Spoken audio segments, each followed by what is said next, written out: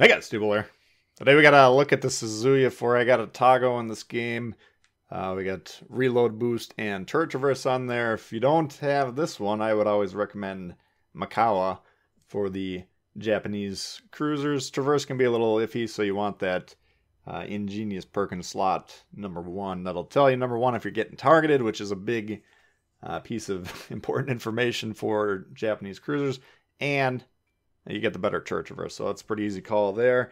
Here we got Atlantic domination mode game. Now we're spawning on the side with the destroyer here, so hoping to basically cover him, support him to capture A, but he's going to move into B, duplicating the effort of the destroyer that already spawned on B. So not a great open there. But the too long didn't read version of this is the Suzuya worth getting? Because it's currently available as a green XP ship. A couple of people have been asking me about it. The answer is yes. Okay, this is a very good ship.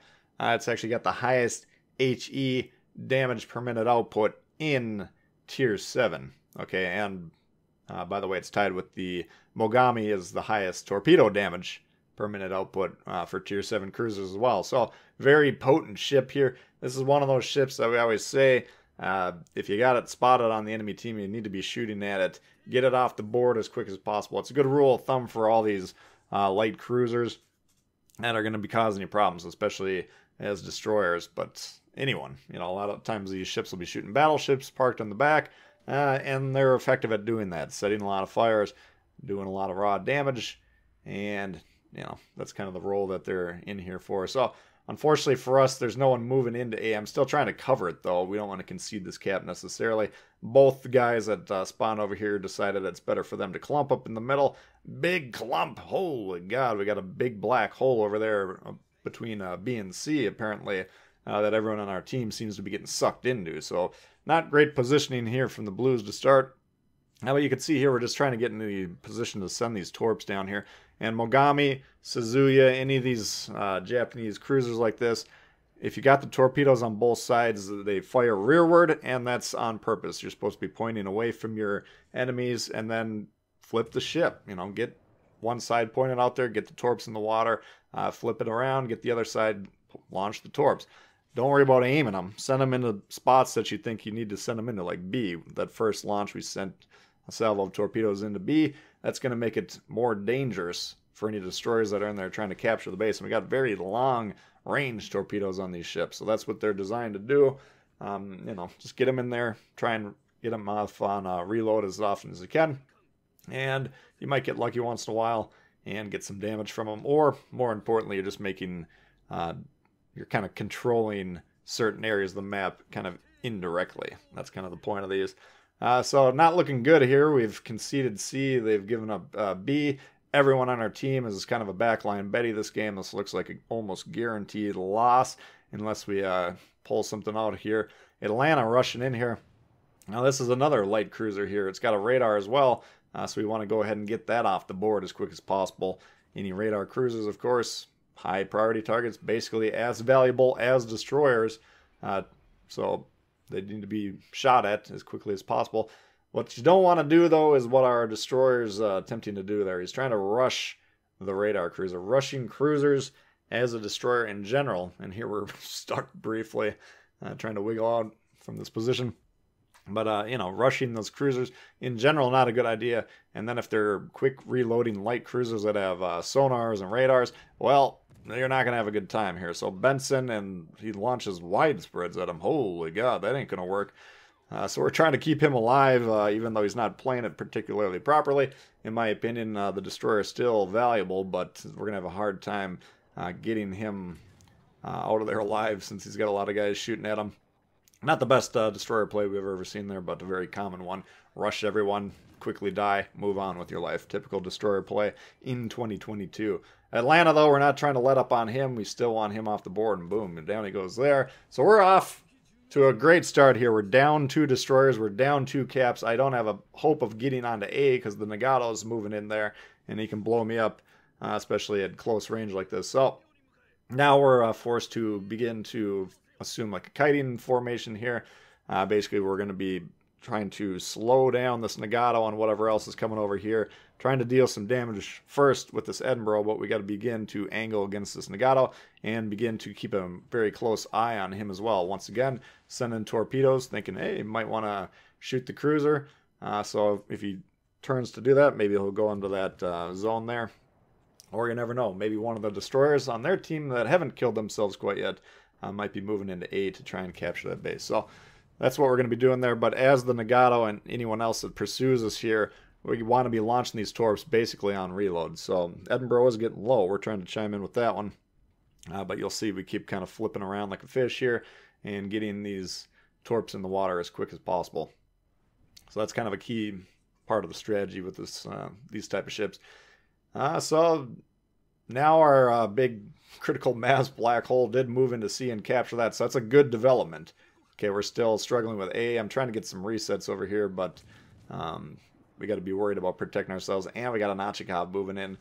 So we get those torpedoes off into that gap, and then we once again angle away from the Nagato. We're getting spotted. He's got a shot at us, even though we can't see him until just now. That doesn't mean we're safe from him, so we need to be focused on him at all times.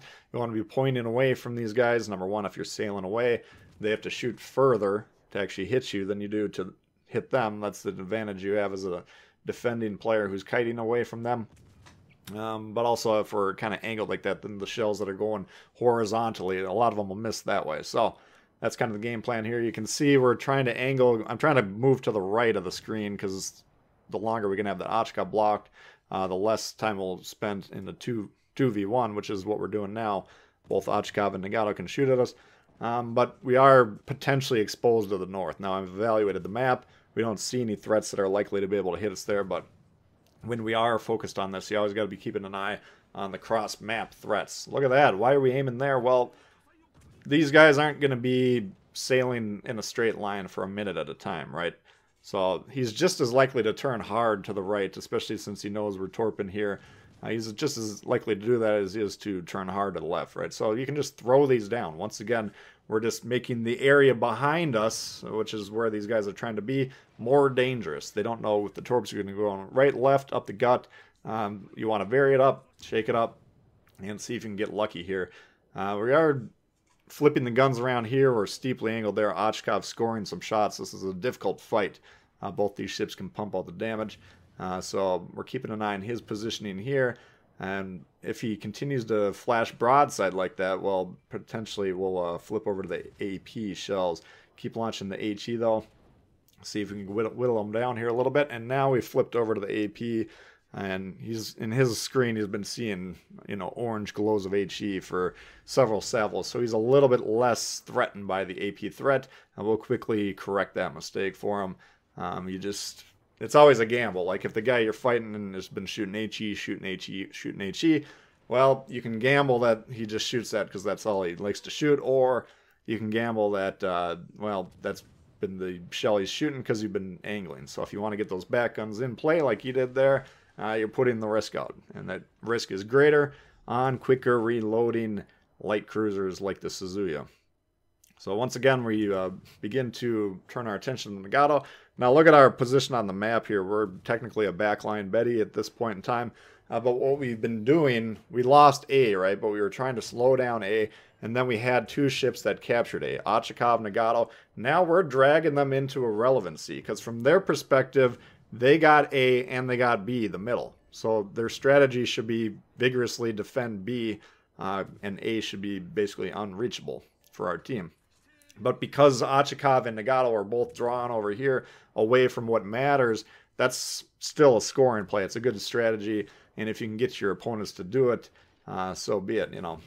Again, we would like to be more centrally located at all point in time, but we effectively removed two of the remaining ships from relevancy. Nagato is kind of shaped up. He's fighting our team, but once again, you can see we are now being targeted. He's getting sick of us here. We slam on the brakes, trying to dodge.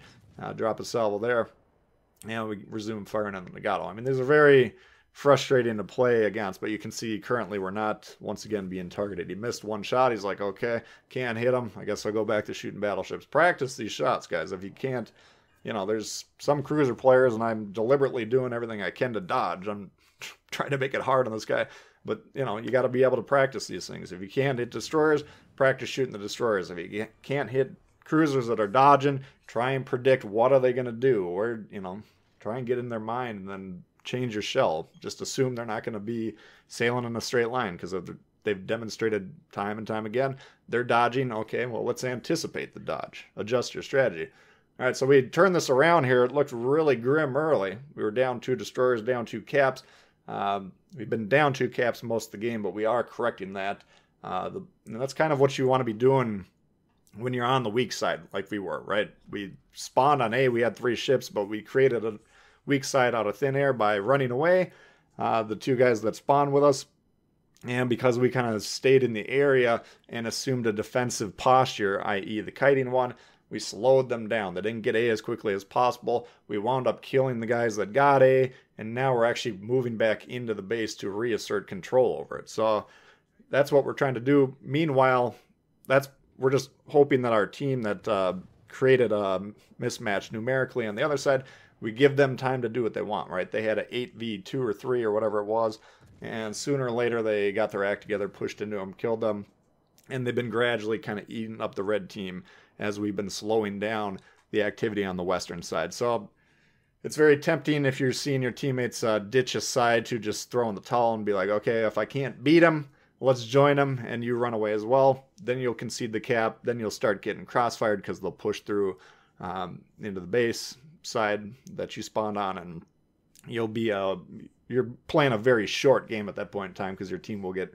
absolutely wiped out. But if you can slow them down, yeah, we still lost A. We didn't really have a chance to fully defend it, but we slowed them down, wound up leaning on them, taking their health down, killing them, and now we've kind of helped turn the game around. So this is going to be a pretty high-scoring game for the Suzuya, and it's a nice ship. So if you like the cruisers, and basically, I forgot to mention, it's basically a Megami with the lighter caliber guns. So if you like Megami or Japanese cruisers, you want the quick firing guns here, here's your chance. I don't think the ship will be around too much longer, so grab it while you can. That's a look at the Suzuya for you. If you enjoyed it, please hit the thumbs up. New to the channel, consider subscribing. Lots of World of Warships coming all the time. Questions, comments, leave below. Love to hear from you, and we'll see y'all there. Peace.